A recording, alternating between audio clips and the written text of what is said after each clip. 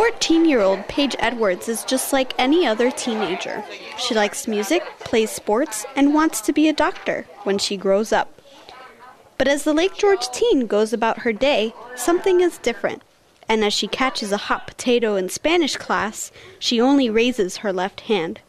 Paige was born without the fingers in her right hand and was recently fitted for a bionic one.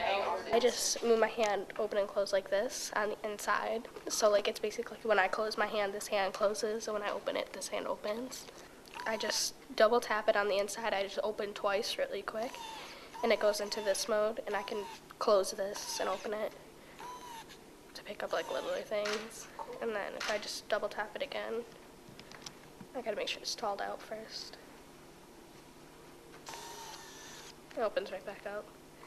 And if I hold it open for 3 seconds, it's so I can pinch bigger things. And they've had people who have hands just like me who have figured out ways to hold the knife or whatever. So they just teach me that way. So it's kind of quick and it's easy and it's easier to remember. So this morning I had my hair dryer and my hairbrush in one hand and was able to do that. And then I used the fork and the knife to cut the meat and stuff like that.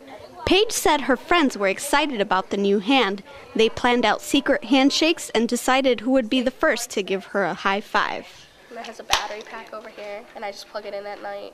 I usually bring my charger to school, but I forgot it today. But my dad walks down the hall at night and goes, "Paige, are you charging your arm?" I go, "Yes, I am." For the Post-Star and poststar.com, I'm Daylin Roman.